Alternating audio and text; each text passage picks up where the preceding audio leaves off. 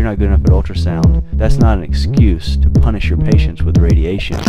Get out there, ultrasound some hearts, some lungs, some IVCs. Let us know how you feel about it. He's slightly intoxicated. Got his wrist pain by doing over-aggressive high fives to his buddies.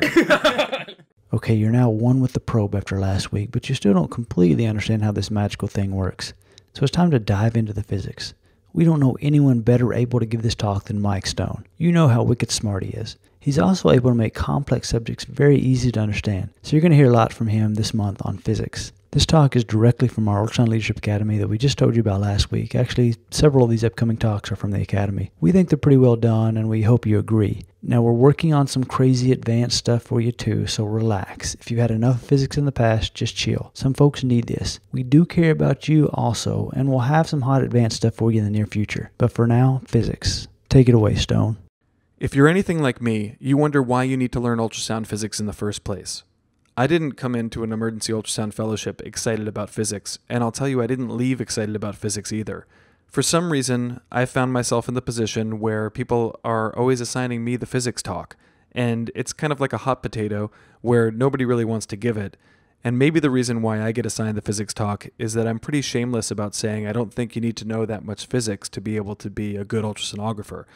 Now, it's important to know how to turn a machine on and operate it, and we'll cover all that stuff in a different module. How important is it to know details about frequency, period, wavelength, the Nyquist limit? I don't think it's terribly important at all. If you want to sit for an ultrasound exam and you're going to be tested on physics, you'll need to brush up on all of this stuff. And I can give you references that will prepare you perfectly adequately for these exams. From my perspective, I think it's important to know some very basic physics, at least so you can troubleshoot the machine if the image doesn't look the way you want, or maybe troubleshoot your image when you get into more complicated stuff like continuous wave Doppler, pulse wave Doppler, color Doppler. I'm not going to go much further than that stuff, and we'll try and limit it to what I think is relevant, but let's get on with it. I promise that I will spend no more than one slide on the core principles of sound and how it behaves as a wave. So here we go. Here is my one slide of physics. Sound is a pressure wave, okay? It's a mechanical wave. It travels through tissue, through air, through water.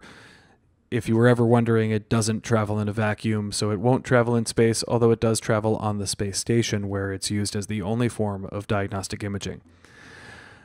What do we need to know about sound? Well, we know it's a wave. So if we look at the way that a wave travels, it travels something like this. And just looking at this one wave, we can pretty much get all the detail that we need to know about very basic physics. First, the frequency. So the frequency is the number of cycles, and the cycle would go from here to there. The number of cycles over a period of time. And in medical imaging, frequency is measured in hertz, and hertz is cycles per second.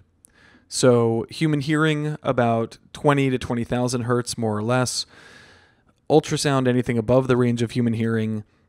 Diagnostic medical ultrasound, typically in the range of about 2 to 15 megahertz, a megahertz being a million hertz. So 2 to 15 capital M hertz. That's the operating frequency of ultrasound in diagnostic medical use. Now, the time it takes to go from the beginning of the cycle to the end of the cycle is known as the period. That will come up later when we do Doppler physics and we talk about pulse repetition periods. But right now, that's all you need to know. The period is the time from the beginning of the wave to the end of the wave, or the beginning of the cycle to the end of the cycle. Other terms that come up, wavelength, and this should be familiar from basic physics, but wavelength and frequency are inversely proportional. The wavelength is essentially the period. It's just measured in distance units instead of time units. So from the beginning of the wave or cycle to the end, if we measured that in millimeters or in meters, that is the wavelength. If we measured it in seconds or milliseconds, that's the period. So something with a long wavelength has a low frequency, and something with a short wavelength has a high frequency. And that's pretty much all you need to know about that. Why is it important? Well, a long wavelength will travel deeply into the body and will have low resolution because it's unable to discriminate tissues adjacent to each other as well as something with a short wavelength. So high frequency, short wavelength imaging penetrates shallowly and gives high resolution, whereas low frequency, long wavelength imaging penetrates deeply but gives poor resolution. So that's about all you need to know about frequency and wavelength for now. And lastly, in case we start talking about amplitude or power or intensity, all of which are just sort of measures of bigness of the ultrasound wave, the amplitude goes from here to here, unless you're talking about peak to peak amplitude, which goes from there to there. I will not torture anyone any longer with physics, but hertz, cycles per second, we have an idea of what the frequency is, the period, the wavelength, the amplitude.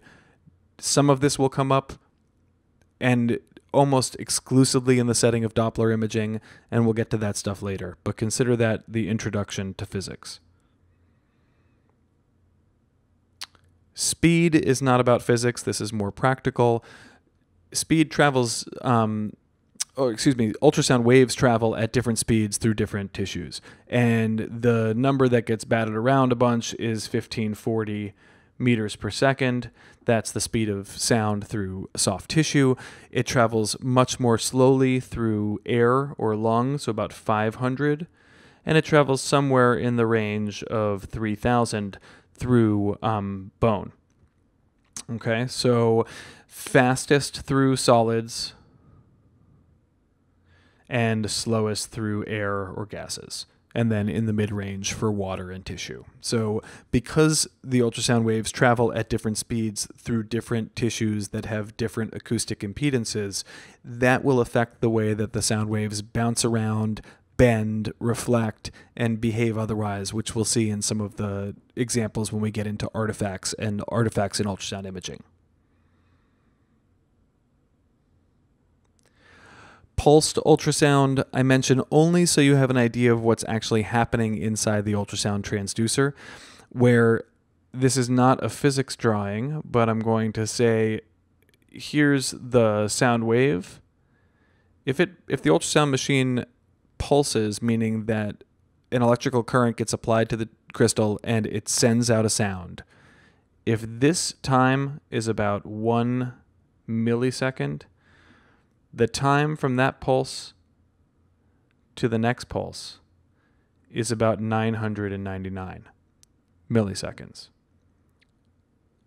So it's important to understand that most of the time the ultrasound transducer is listening for returning echoes. And we'll see how that impacts our imaging in artifacts and in normal imaging a little bit later.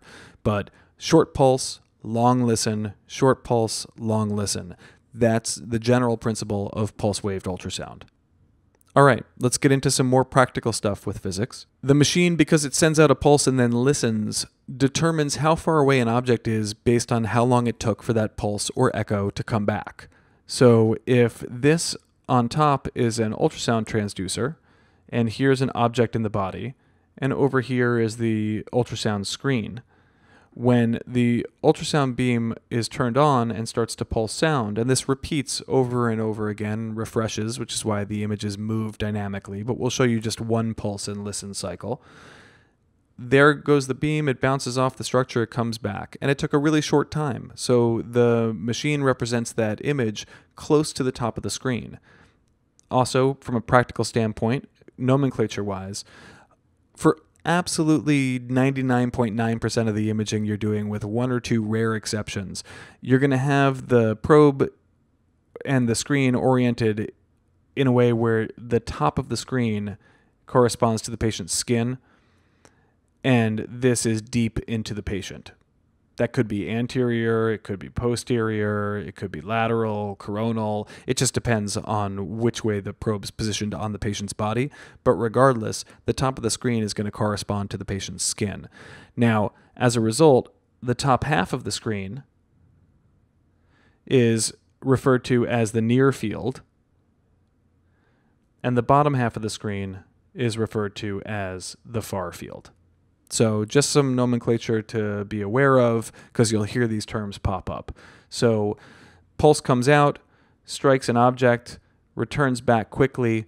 The machine represents that object on the screen in the near field because it didn't take a long time for that wave to come back, and it assumes it must be close. Now contrast that if we move the object down and pulse. Now the pulse comes out, and we're waiting, and it comes back. And that long time of flight tells the machine that that object must be further away.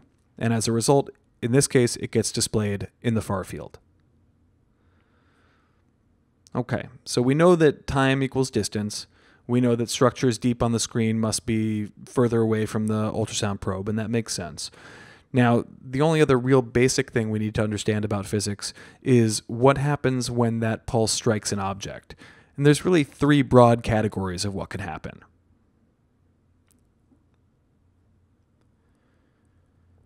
In this case, the pulse strikes an object. That object reflects almost all of the ultrasound waves back to the transducer. And as a result, the amplitude or the bigness of the returning waves is high. And because of that, there's a lot of returning echoes, and it is therefore a hyperechoic, lots of echoes, image that gets displayed. Hyperechoic is bright or echogenic. Those terms tend to be used interchangeably. And we'll see structures in the body that are echogenic have similar characteristics. So in the body, the things that are most commonly echogenic are things with high calcium scores. So here we have the scapula, and down here the proximal humerus in a patient with a glenohumeral dislocation. And over here we have a ureterovesicular junction ureteral calculus. So we're looking at bone being echogenic and stones being echogenic. The prior slide had gallstones, also echogenic. Tendons can have high echogenicity. Other structures will as well, but for the most part, if you remember that bones and stones are typically bright and shadow deep to them, which we'll cover in the artifact section, you'll be in pretty good shape. On the other end of the spectrum, what if the ultrasound wave comes out and passes directly through an object and doesn't get reflected at all back to the ultrasound transducer? Well, that's going to be devoid of echoes, or anechoic, lacking echoes, and that's going to be black.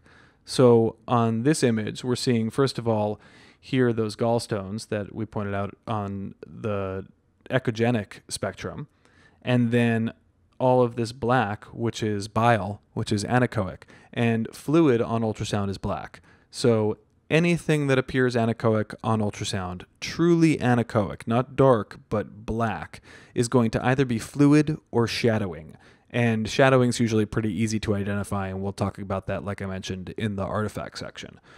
So looking here, this is anechoic. We have on the left side of the screen a large abdominal aortic aneurysm that's about 5 by 5. It's got a bunch of mural thrombus here, which is included appropriately in the measurements because that's all part of the aorta. But the lumen of the aorta over here is anechoic. It's containing black blood. Over here we have an ocular ultrasound with evidence of a retinal detachment, but the bulk of the intraocular contents are black because we're looking at posterior chamber and we're looking at vitreous humor.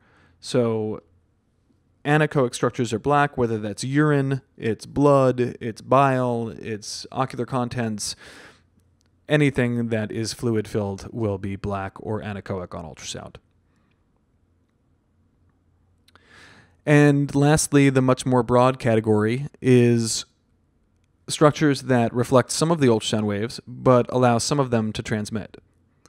And in those cases, you'll see some degree of gray.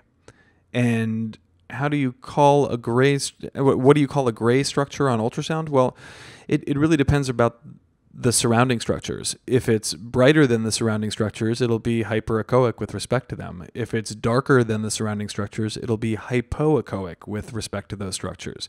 It may be isoechoic, similarly echogenic. So that really is more of a relative term when you see some reflection and some transmission of ultrasound waves. What's hypoechoic or isoechoic or even hyperechoic, but not as hyperechoic as bone or stones? Typically solid organs, muscle, Those are the most common things. So here, we'll just do a little bit of practice. Take a look at the left side of the screen and think about how you would describe the structures there. So it's a kidney, and there's some mild hydronephrosis. And if you were to describe the contents of the renal pelvis within that circle, you'd be calling it anechoic. If you were to describe the lining of the renal pelvis, hopefully you're thinking that's hyperechoic.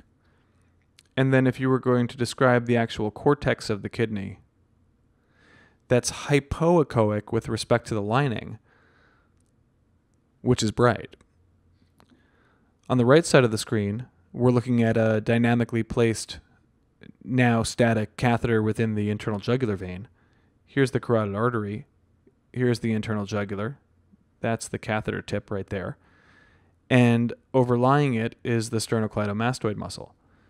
And the sternocleidomastoid is hyperechoic with respect to the vein and the artery, but is hypoechoic with respect to the overlying fascia.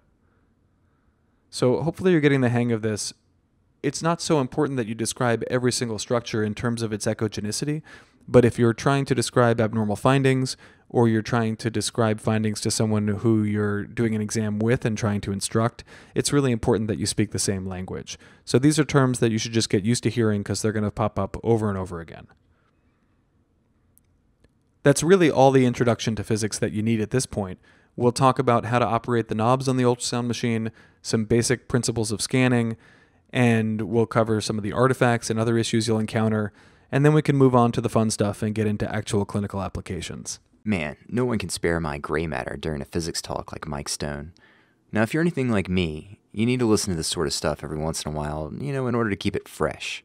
Can't retain it if you don't use it, right? But don't worry, we've got more physics coming at you next week, so get some sleep, rest your medulla, and prepare for some artifact ultrasound. It's going to be awesome.